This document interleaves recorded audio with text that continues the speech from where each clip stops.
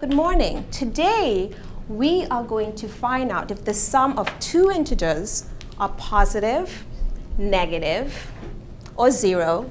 And what you need to know is, and I'm going to ask you, is how can you tell?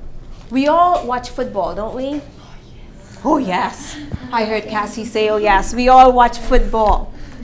That's why I know we all know about integers. So think about this for a minute. Your team lost 8 yards on the first play. And then they gained 10 yards on the second play. So the question is, what would the end result be? See Chaz raising his hands gingerly. Chaz? They would end at the 10-yard line. Okay, so what would the end result be? 2. 2. So did they gain 2 or lose 2? Gain 2. They gain 2. Do we agree with what Chaz is saying?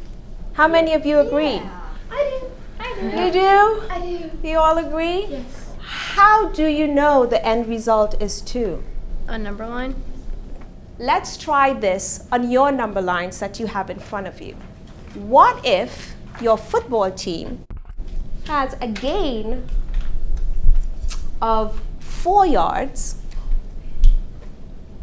and then they lose 8 yards? So I'm going to walk around and see what you are doing on your number lines to show what was the end result. What was the end result if you had a gain of 4 and then you lost 8 yards? Kayla. -4. -4. How many of you agree with what Akela got? Show of hands. Most excellent. Now that we've done this, let us try a different type of manipulative. So let us open up our containers and get the integer chips out. Now, one of the things that you've noticed with the integer chips, that they are 2 colors, right? What are the 2 colors? Yellow and red. Yellow and red. Now the reason I'm telling you about the 2 colors is because they mean 2 things. Alex, do you want to tell us what the colors mean? They mean positive and negative. They mean positive and negative. Do you know which side is positive and which side is negative? The yellow is positive, the red is negative. Yes, the yellow is positive. It's nice and bright. It's positive. It's yellow. And the red is negative. We're going to use the integer chips to model what we just did with the yardage at football.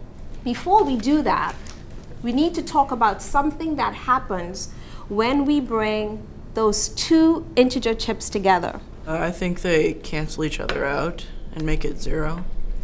If we have one positive chip, okay, and we have one negative chip, if we put them together, we get the 0 pair. In fact, they cancel out each other, but they have to be the same, 1 and 1. So if you walk one way and you walk back the other way 1, you always end up at 0. Let's see if we can count out the same problem that we started with at the beginning of the lesson. How many of you are ready to try a couple of problems using the integer chips you have on the table? In your groups, think about some real-life problems that we can use these integer chips as a tool to solve the problems. I don't know, some square feet, but then they want to take away some of the length. Or what if I put Integers. money in a bank, and I put money in, and I take money out? So it all depends on how much you've had first. So if you had $100 there and you took out 50 and put 50 in, then you would still have 100. But what if you didn't have 100 to begin with? What if you had less? And you took out and you didn't know? What would happen? And you don't know you took money out of the bank? Exactly. How would you not know? What? No, let's say you have $10. in your bank account and you didn't check that you had $10, but you wrote a check for $20.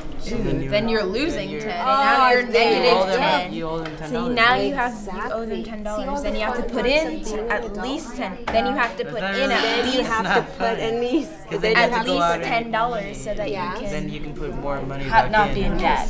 Yeah. So you guys sound like you have a very interesting problem. What that problem is?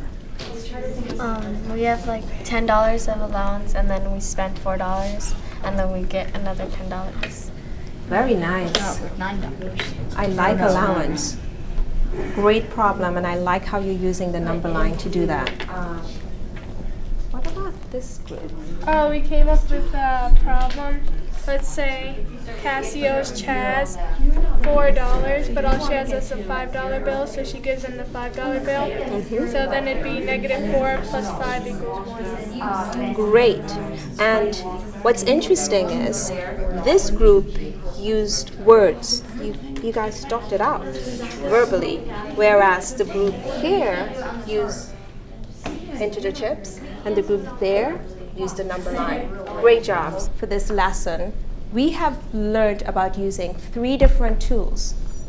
We have talked about verbalizing and talking about it. That was one of the tools we used. That is a tool. The second thing that we talked about was number lines. We used the number lines to add integers. And now we know, because now we have a number sense of whether it's going to be positive or negative or 0.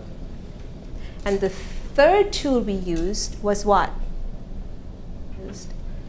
It was the integer chips. So now we have 3 tools that we can use to tell what happens when we add or subtract integers.